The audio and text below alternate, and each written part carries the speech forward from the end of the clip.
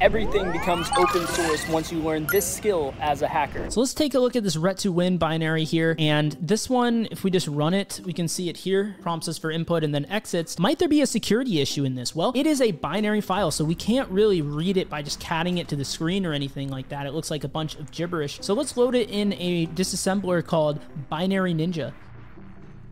Since we loaded in there, we'll start at the main function. Fortunately for us, this is not a strip binary. You can see the main function not really doing too much aside from calling this pwnme function. If you look at that, it's printing some stuff to the screen. It's allocating hex 20, which is a 32-byte buffer, and then reading user input into a 56-byte buffer. And if we look at the man page for the read command, what we'll see is that this one is the size field here. So there's a mismatch in the sizes, which will lead to a buffer overflow vulnerability, which will allow us to hijack the execution flow of the program. So we can load another function like this ret to win function and actually read the flag, or we could try to maybe get remote code execution as well.